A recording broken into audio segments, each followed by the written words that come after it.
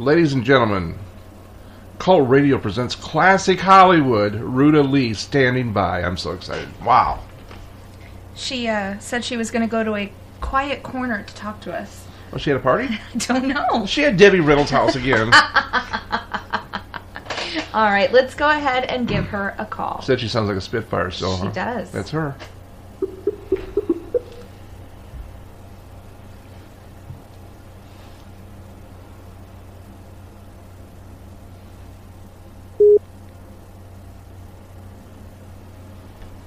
Hello there. Hi, is this Ruta?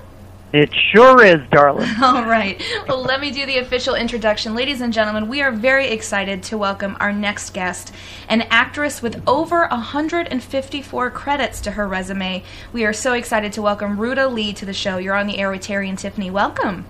Well, I thank you very much for welcoming me so beautifully and letting me share a little time with your loving audience. Thank you, and I'm very proud to be here. Wow, I'm so proud to have you here. You sound great. How are you doing? I am doing exceedingly well, thank you. We've just come back from a wonderful Christmas trip that took us on the Viking boats. We went on the Danube for Christmas. Wow. From, where did we start out? In Paris and wound up in Budapest, and it was absolutely phenomenal. And you know, the nicest part about it was that I didn't have to put away any Christmas stuff. There you go.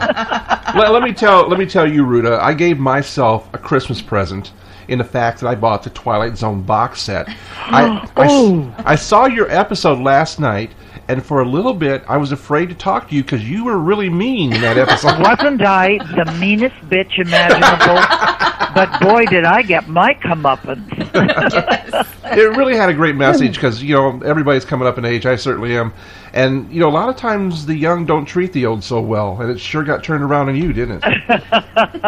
It was one of my favorite parts, and I had a grand time on it, and one of the nicest things happened that stayed in my memory box forever and ever. After a particular scene, I can't remember quite now what it was, but there was this huge round of applause coming from the grips up, you know, on the catwalks and down on the floor, and I sort of was stunned by the fact that this would happen, and they said, "You remind us so much of Carol Lombard. You are new in our hearts and we love you." And I thought, what a compliment, because I have always been such a fan of Carol Lombard's. I thought she had it all, that she had beauty, she had obviously some great talent, and she could play it all, and then she had Clark Gable. How bad can that be? Well, there's nobody that could have been you other than you, because you have got such grace and such elegance. I describe you as looking into the beautiful ray of sunshine, because that's you. Wow, thank you very, very much for saying that. I've always felt like I've been blessed in many, many ways. I work at something that I really love. I try to live up to a credo of either paying it forward or paying it back to the Almighty for giving me what I've got and the life that I have. And I've always, you know, whenever I'm asked what I'd like to see on my tombstone, it's that I brought a smile to every face that I met. Two-legged, four-legged, whatever. Absolutely. Well, one other Hollywood legend we were very proud to meet, and I understand you know her very well, and you do some great work with her, and that's Debbie Reynolds. Yes, and tomorrow night, I hope everybody is watching the SAG Awards, because she's getting an award for Lifetime Achievement. Wow. Well deserved. And I'm so proud of her and so thrilled to call her one of my very best friends in the world. I learned a great deal about charity and philanthropy from Debbie Reynolds.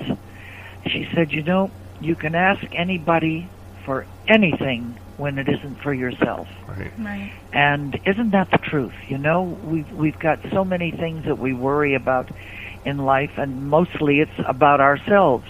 But when you're asking somebody to help someone else, It's easy to ask, and you don't get upset if they say no. You say, well, thanks, maybe next time. Mm-hmm.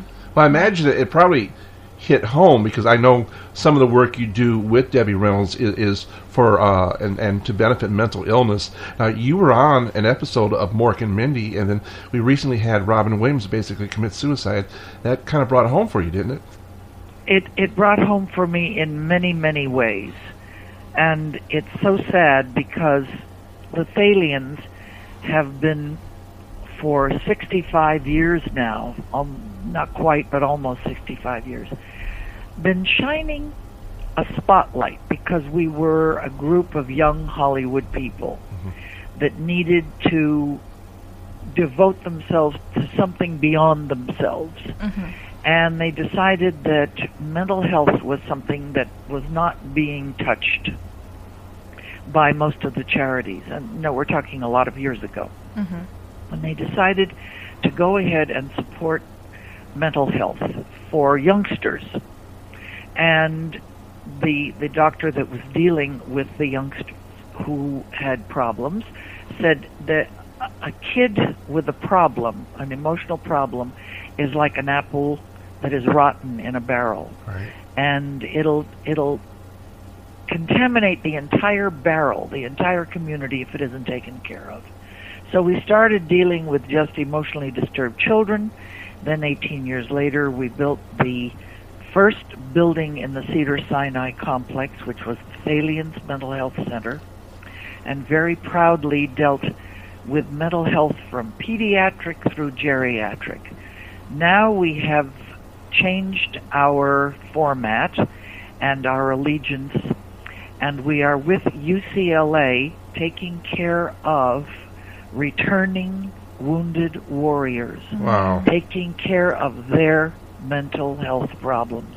And I think you and your listeners will all agree, these are the young men and women who fall through the cracks, you know, when they return, having given up their time, in many cases given up their lives for us, and they are not getting the best America has to offer, and we're trying to do something about that. So that's fantastic. We just recently featured a director and did a very fine film on PTSD, which is post-traumatic stress disorder. Yes. And they really go through a lot. They do. It's awful, and it's not recognized by all of us. None of us are trained to recognize problems or how to deal with them, and so we just sort of fluff things aside, and we let someone stay in the street and stay homeless because they can't get a job, and we've got to do something about that. If our kids are willing to do what they do to keep America free, we have to do something to keep them sound and whole and working and contributing to the society. Absolutely. And through the years, I mean, not only you and Debbie have worked with the Thalians, but you've had people join the ranks of you, such as Gene Kelly, Frank Sinatra, Sammy Davis, Mary Tyler Moore, Whoopi Goldberg, all of these people coming and giving their time to help, right?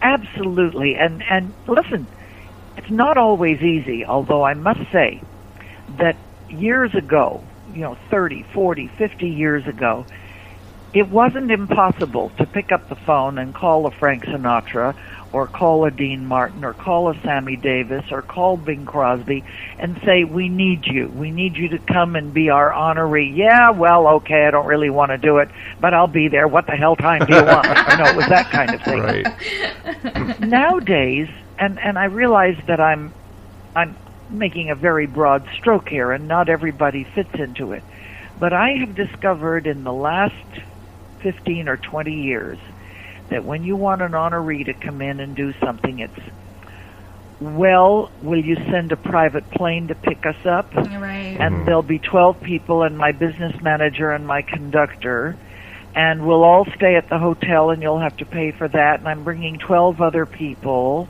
and there will be a Rolex at the end, right? I think isn't that sad? Wow. Isn't it sad? And I don't know whether it's those of us who grew up knowing a little bit about vaudeville or entertainment that was tough, before we became movie stars overnight, that you had to do something to pay it back. And nobody minded doing all that work. And actors are the only people in our business, not just our business, but in any business, that give away the only thing they have to sell, which is their time. Right. You know, I think you just answered my next question. If you think about what happened in the Twilight Zone when your husband became young, if that could happen to you, would you rather be younger now and come up in today's Hollywood, or know that you were part of that great thing called classic Hollywood that, you know, which is sad, we don't really have a lot of it anymore, but we still have some people like you and otherwise. Would you rather have been who you were back then when you were doing what you were doing? You still at work today, of course. Or would you rather just be starting out now? Nope, I don't want to start out now. Good girl. I love where we were. I loved worshiping at the shrine of some of the wonderful performers, whether it was on the big screen, the little screen, or stage. I loved getting to know those people. I loved being recognized by them as an entity that had something to contribute. It was a great part of our business.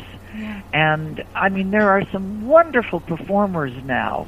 And I don't mean to demean anybody by saying, you know, that they're a very selfish little group, but there is kind of a selfishness that I don't think was existent in my growing up days. Now, mind you, I came in on the tail end of it, right? You did, but at least I still got the thrill of knowing some of those ageless and forever to live in our heart stars. Well, I have to ask you, Ruta, I know that Terry and myself are both huge Twilight Zone fans, but another show, and this was actually from what I read online, and you can correct me if I'm wrong, was the show that gave you your start, and that was, you started off with a little role on the Roy Rogers show, right?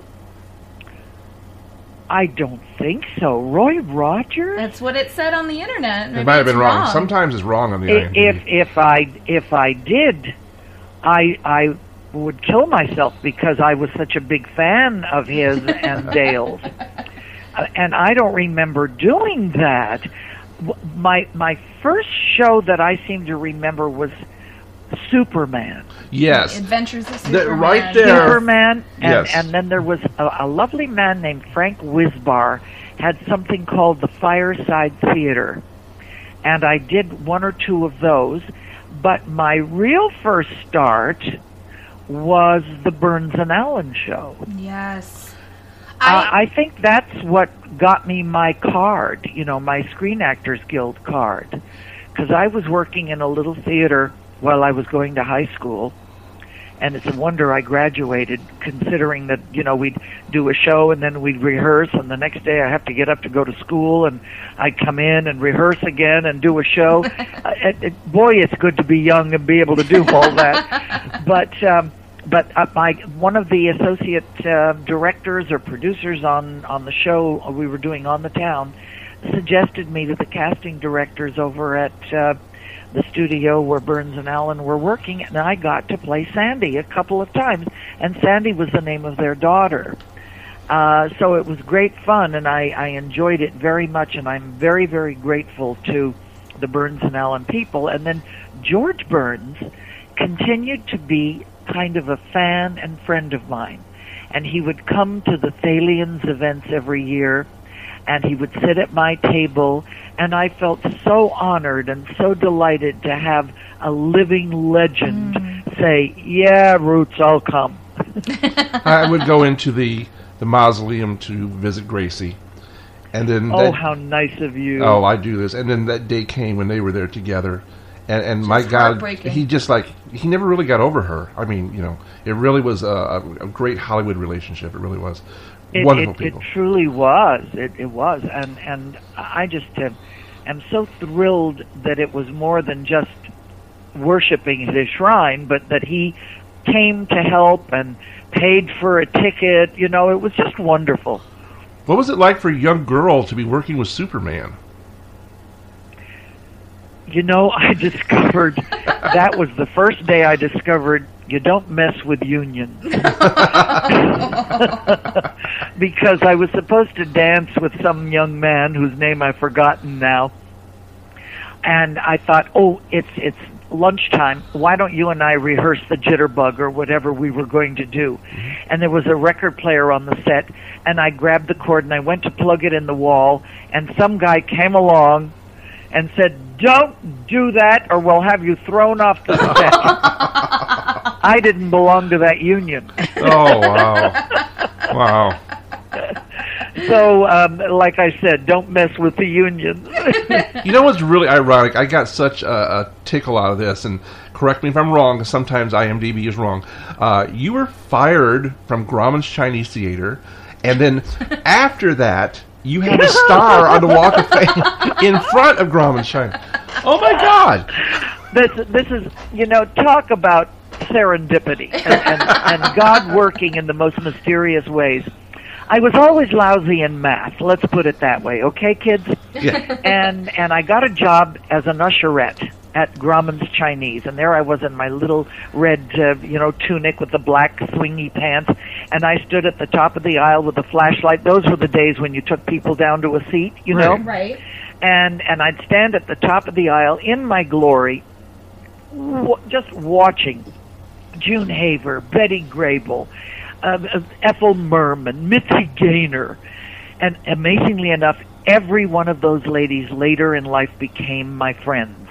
And boy, do I get thrilled at that thought. Wow. And then one day, the candy girl either got sick or quit, or I don't know. And I got moved up to candy girl. Now, I could deal with everything because everything was 10 cents, 15 cents, 25 cents, 50 cents. I could deal with those numbers. Mm-hmm. And then I could, when the counter wasn't busy, I'd run over and watch the musicals. Right.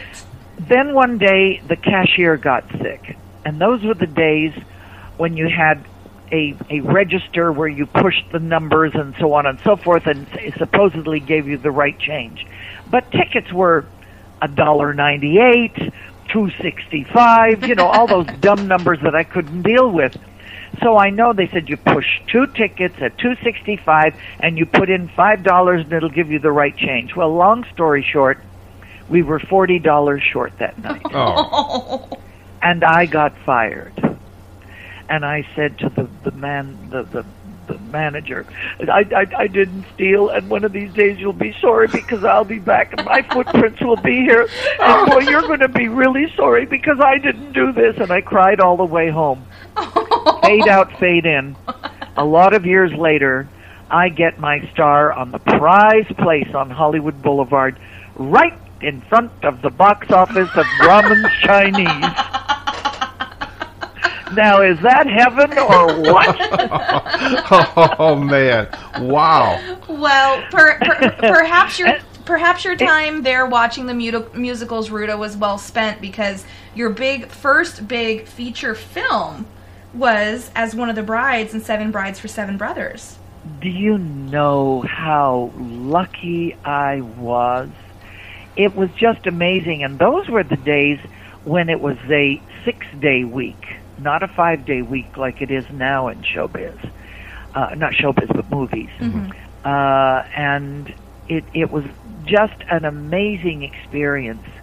I think being Lithuanian and knowing how to polka and waltz and all of that good stuff, along with a little bit of ballet training and whatnot that I had as a kid growing up, when they asked me to do something a little country after I had done my pretty little ballet steps, at the audition I'm speaking, of course, mm-hmm. They asked me if I could do something a little country, and I said, boy, can I do a little country, and I started in polkaing for them, the good old Lithuanian way, with stamping the feet and jumping around and having a very good time, and son of a gun if I didn't get the job. Well, it was absolutely spectacular, and we had the ballet bar class every morning when we came in for rehearsal. And Michael Kidd, the choreographer of so many wonderful things on Broadway, was, of course, big at MGM as well. And I would take the class, and all of a sudden I'd say, oh my God, what am I doing here? These are the best dancers in America that have been combined for this fabulous new movie. And I'm not the best dancer in America. I'm not the best anything in America. What the hell am I doing here? And I just sort of looked up to God and said, just, let it be, let it be. But I learned something, I think, very important on Seven Brides about entertainment and show business. And it's not your technique that counts. It's how you sell it. For sure. And, no one's really paying attention to whether your feet are turned out and doing fancy steps. What they're looking at is you as a personality and what you're selling. And so it was a great learning experience to work with all those marvelous people. Well, getting a chance to be with your idol, Jane Powell, I mean... Yeah. Right there. She was the dearest, most wonderful girl. And, of course, she's still very much alive and blooming in New York. And I, unfortunately, never really get to see her. That reminds me, I've got to get a hold of her number, and the next time I go to New York, look her up, and we'll have a glass or 10 of wine. I have watched me a few Jane Powell theaters in my time, for sure. I used to love that show. But, I seriously think maybe you could have gone into politics because you did something that not a lot of people would have enough talent to do. You got your mother released from a communist country. Yes. My grandmother. Your grandmother, grandmother. Yeah, my grandmother. My mother was the one basically responsible for my ever being in show business. She didn't know. I was born in Montreal, Canada. Mm-hmm. And she was a peasant girl who was the eldest of a whole bunch of daughters and carried her shoes to church every Sunday because they had to be passed down to the next daughter and the next daughter and the next daughter. Very poor family. My mother was married in Lithuania, and eventually they came to Canada because the quotas were closed into the United States, where everybody knew that the streets were paved with gold, But I was born in Montreal, and my kindergarten teacher said to my mother, "Your daughter is a little different than most of our kids in class. Give her lessons. Give her dancing lessons, give her music lessons, give her something so that she can do whatever she wants to." And my mother thought, fine. If she uses it, fine. If she doesn't, fine. And she didn't know anything about Broadway or New York or what that all meant to show business. But she did know movies. And my mother sort of pictured me as Lithuania's answer to Shirley Temple. There you go. I agree. And so she communicated with a wonderful priest that became a friend of theirs who had started a tiny little Lithuanian Catholic parish here in Los Angeles. And she knew about movies, and they were made in Hollywood. And she would send him a few bucks every once in a while, and he invited my mother and father to come to California and get a feel for what it was like. Well, this was 47, 48. And they came to Los Angeles midwinter in February, when we were up to our fannies in snow in Montreal. And here the flowers were blooming, the palm trees were swaying. It was unbelievably beautiful. And they fell so in love, and my mother cried all the way home on the train to Montreal. Wow. And somehow, by magic, don't ask me how, because it was after the war and all of the Lithuanian quotas were handed out to displaced persons in Europe to get into the U.S. But some miracle happened. She must have prayed very, very hard. And we came to Southern California. So I did all my growing up here. I went to one term of junior high here, and then to Immaculate Heart High School, and then I broke free and went to Hollywood High. I would have kept going to a Catholic school, except there wasn't a bus that could take me there, but Hollywood High did. Right. Wow. So I loved it and had great, wonderful experiences. And it's such fun to think that Lana Turner went there, and Carol Burnett went there, and Carol Wells went there. Excuse me. And so it was wonderful fun growing up and going to Hollywood High. Well, you seem like one that would really adapt to things and one that found the best and joy in everything. A lot of actresses maybe wouldn't have done this, but you had said, or at least if IMDb is quoting me right, that you were a little disappointed for a while because there was a few lack of roles. So you started doing the game show thing and wound up as a game show co-host. You know, again, I say God works in mysterious ways. When the big stars discovered television, where I was kind of one of the prime leading ladies on television, I guested on every show that there was. You were. And the roles became a little thinner, and I was being replaced by a big name star. So then the game shows and the talk shows were very important to me. And what I loved about them is that the game shows and talk shows had audiences all across the United States meeting me, Ruta Lee, as myself and not as a hooker or a dope addict or a young mother. You know, it wasn't a character. They were meeting me personally, and they got to liking me that way. And then when I went out on the road in plays all over the country, I had not a set of fans, but a set of friends. There you go. Yes. Because they watched me in their living room. They watched me in their bedroom through their toes at night, you know. and it was wonderful fun because people would come backstage and say, "Hey, Rudy, you want to come home for dinner?" Isn't that sweet? Rather than, "Miss Lee, may I have your autograph?" Right. Well, I have to ask you, Ruta, I mean, there's so much to talk about, so many people that you worked with, but this one tidbit I found very interesting. In 1955, you worked with Mickey Rooney in The Twinkle in God's Eye, and then you got a chance to work with him again in 2007 in A Christmas Too Many. What was it like not only meeting him, knowing him, and working with him, but coming back and working with him again decades later? Decades later, we knew each other quite well. He had always been very, very respectful of the work that I did for the Thalians. And when I stop and think about it, he was one of our last honorees when we were doing a yearly show. Clint Eastwood I had been after for 20 years to be our honoree, and he finally gave in.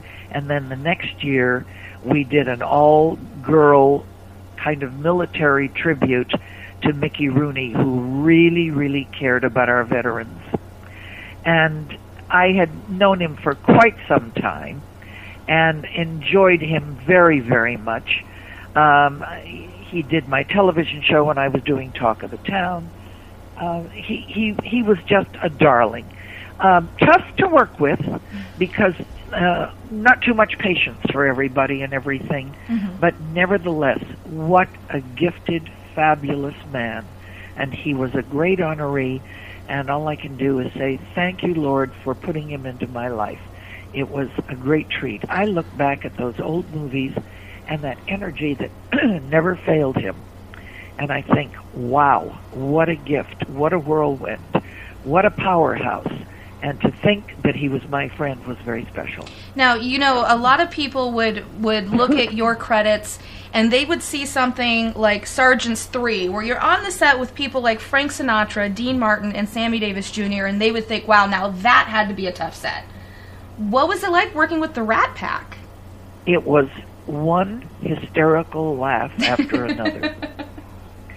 Working with Frank was quite wonderful because he was a stickler about don't waste our energy. He would say to the management and the crew, take all the time in the world to set this up. If it's a dolly shot, I don't want to hear, oh, something creaked in the middle of a take. I don't want to hear, oh, a light went out in the middle of a take. I don't want to hear the sound went. So take all the time, set it up, we'll come in and do it once, and either you get it or you don't. Well, that's a slight exaggeration. There were times when maybe we did it twice or 3 times. But he would rehearse it, let them set it up, and then go. Well, in the meantime, what did they do but horse around and have a great time and throw firecrackers at each other? And it was marvelous, marvelous fun, and I will never forget it. We shot a lot of it up in Kanab, Utah, which, of course, is known as Little Hollywood because of all the westerns that were made up there. Mm-hmm. And not too many years ago, I got a hitching post there, which is kind of nice because I have the star on Hollywood Boulevard, a star on the Walk of Fame in Palm Springs, a star in front of the at Cedar Sinai in front of the Thalian building, and a hitching post in Kanab, Utah. Wow. But you talked about cowboys. He's pretty much known for cowboy films. Did a couple crazy films I love called Motel Hell because I love those crazy films. Rory Calhoun. Now, I heard he was a real ladies' man. Now, here you are, this beautiful woman. I gotta know. If he was a ladies' man, he wasn't with me because I was a good friend of his wife. Okay. There you go. Lita Barron. Yes. Who later used to date a darling George Burns and would come to the Thalian events with George Burns. And Lita Barron is still very much alive and in Palm Springs. And they had this lovely marriage, and I would go visit them. They had a house on Beverly Drive in Beverly Hills, and we became very good friends.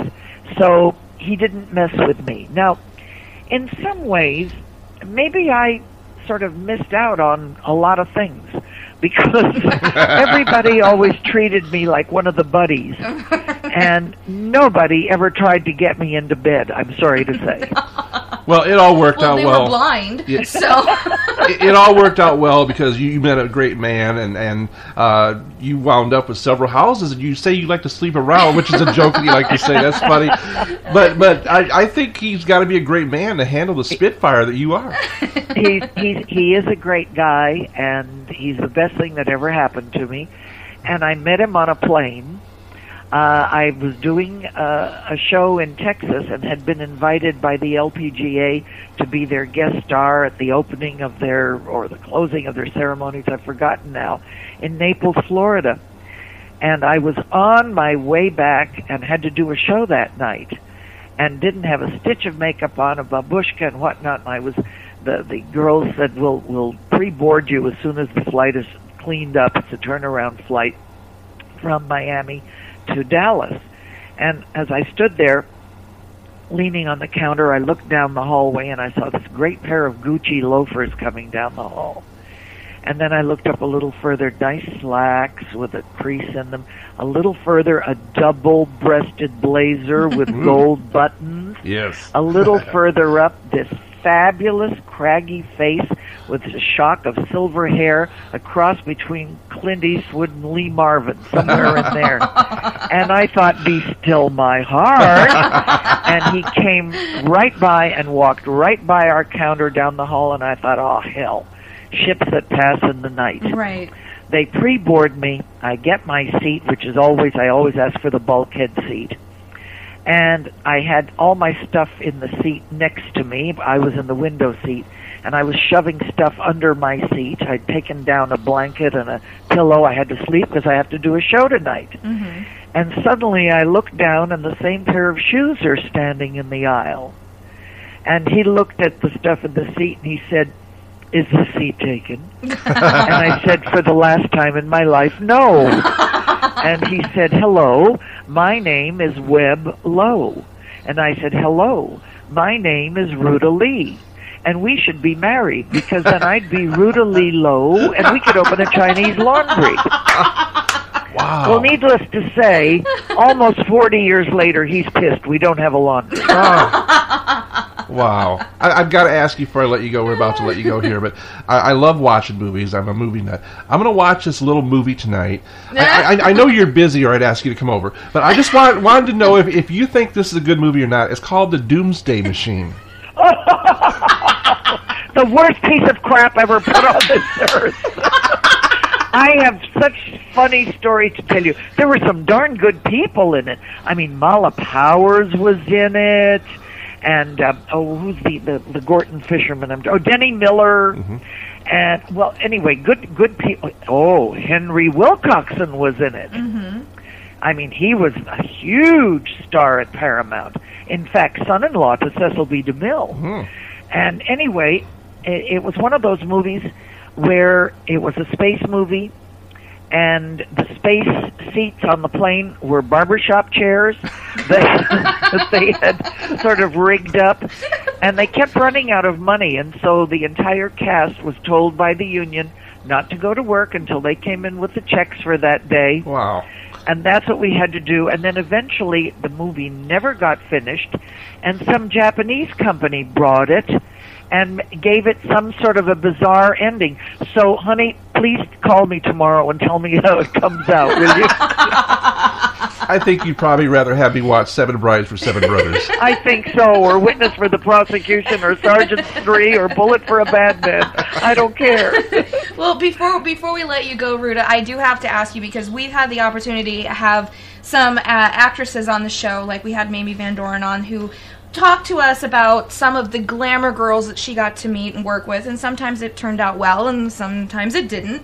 But you definitely got to work with somebody who is considered one of Hollywood's classic glamour girls, and somebody I love, and that's Marlene Dietrich. But I heard she could be difficult to work with. What was she like on set?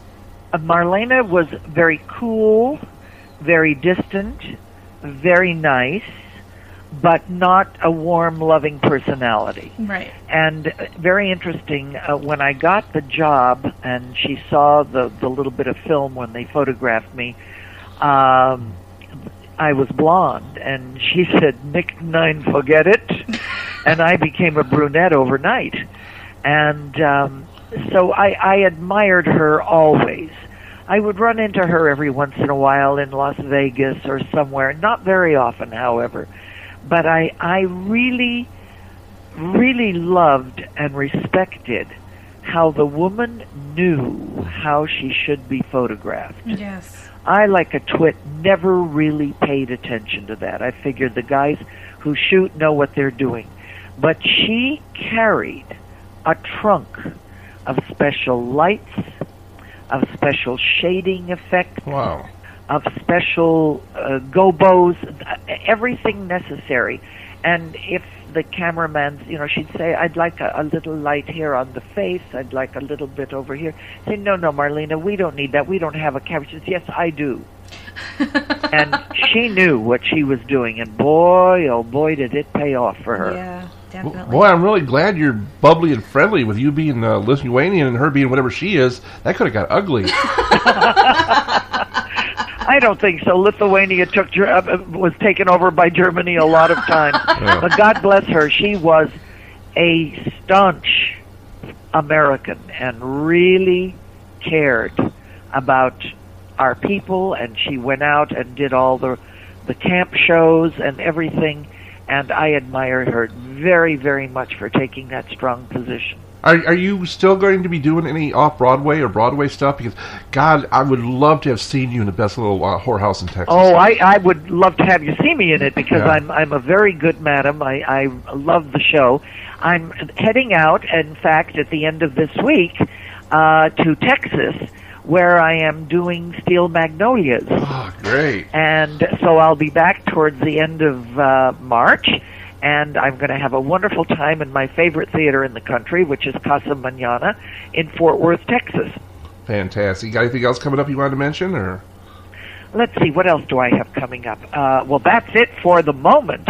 And then, of course, as you may or may not know, I'm writing a book. I've been writing it for 5 years.